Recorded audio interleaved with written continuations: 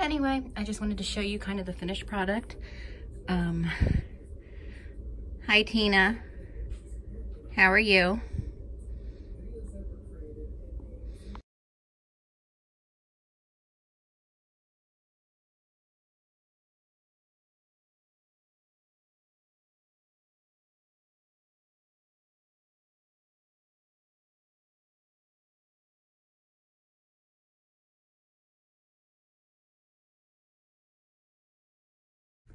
So I got this piece of foam and I'm cutting out strips about this big, about yay big, to make my French fries.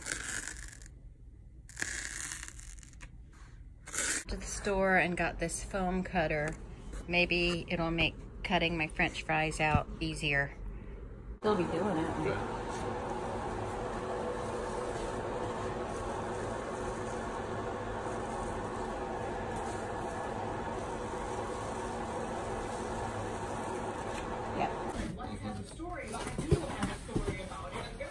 I thought like this would be good.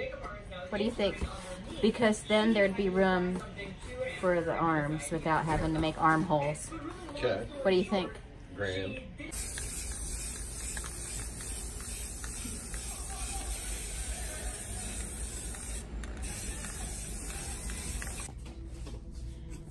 Okay, so I've glued, I'm making a video of this part. So I've glued my French fry box together and I've taken some of my foam French fries and I've cut a few of them down, and then now I'm going to glue them in here at different heights to make it look like a nice full container of fries. Okay. We're almost done with the French fries. Here we are so far. I'm gonna paint a little crown here, a tad askew. This is where the face is gonna come through. This isn't really black, but that's okay.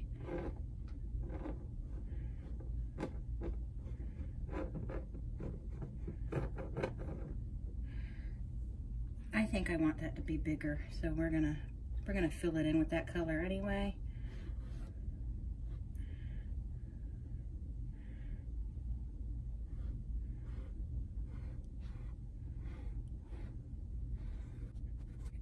Okay, let's get it.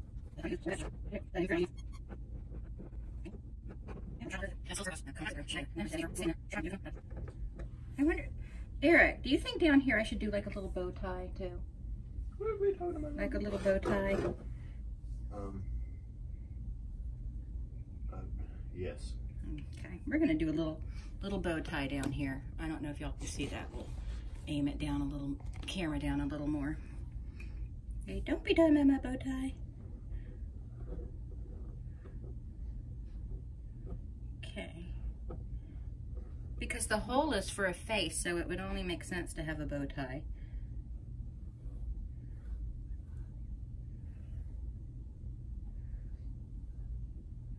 Crazy French fry head.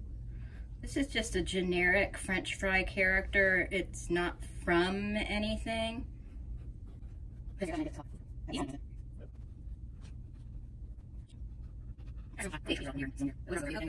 Okay, so here is the finished French fry costume. I have to cover that duct tape. So this is just foam, like cushion foam. That one's loose, so I'll just show you. So I cut it into French fry like strips and spray painted them kind of like a toasty yellow, like you know, certain French fries.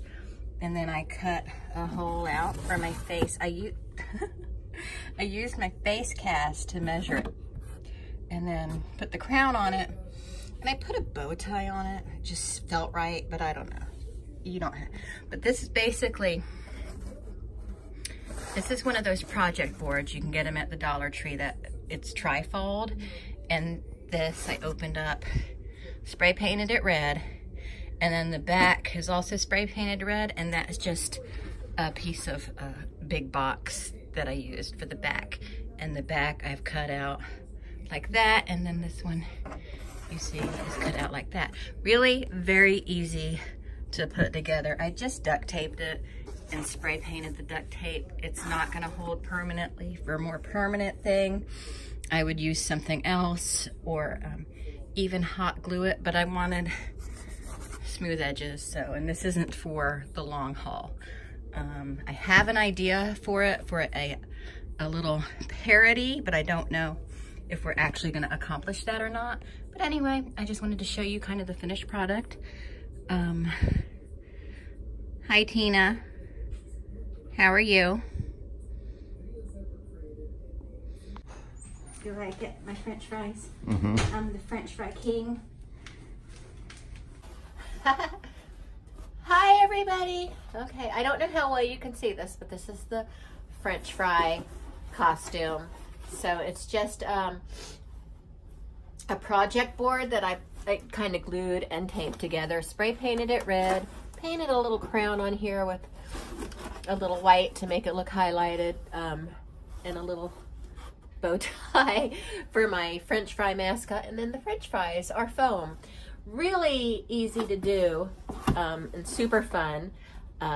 Just fit some foam on the inside so it'll sit on my head, but that's not really working for me right now because I got to scooch down.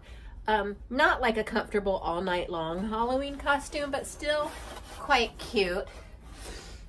You can really stuff it with foam to make it more comfortable, but this is it. And I kind of show you the steps I take in making it. If there's anything I've left out, I'll voice over, even though that's like my least favorite thing to do. But anyway, there you go. I actually think it's pretty cool.